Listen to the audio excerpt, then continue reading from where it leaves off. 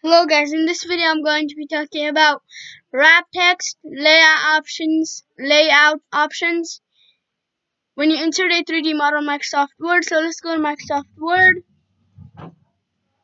and then a blank document and then go to the insert tab and then the illustration group you have 3D models. So click on 3D models and then whatever 3D model you want. So maybe sports. And I'll just do this soccer ball. Then click on insert. So, and then when this inserted, you have wrap text and then you have wrap text layout options. So you can do more layout options. And then here you have wrap text wrapping. So you can do inline with text, square, tight, through. So let me cut this. So Control X and then say and this way. So let me go to one of my so right here, and then I'll just do Control V.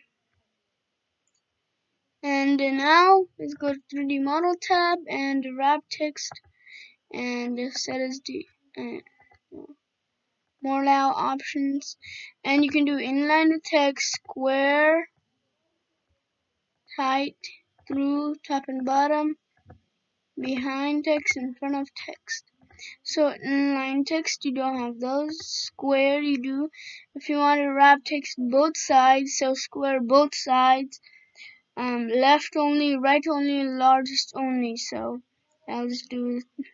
Or you can do distance from text. So top and bottom, left. You can do those, and then click on OK. And you can do. And now you can do tight. If you want tight, and you can do the same thing. So do this, click on OK, and as you can see it's like that. And let's go back. Now through, you can do through, top and bottom. You can do left and right, and then click on OK. And the more layout options, you can do top and bottom. So when I click on top and bottom, it will be top. And you can do behind text, so click on OK. It will be behind text even if you move it. Even if you move it, it will be behind text. And let's go back. You can do in front of text and click on OK, and it's in front of text now.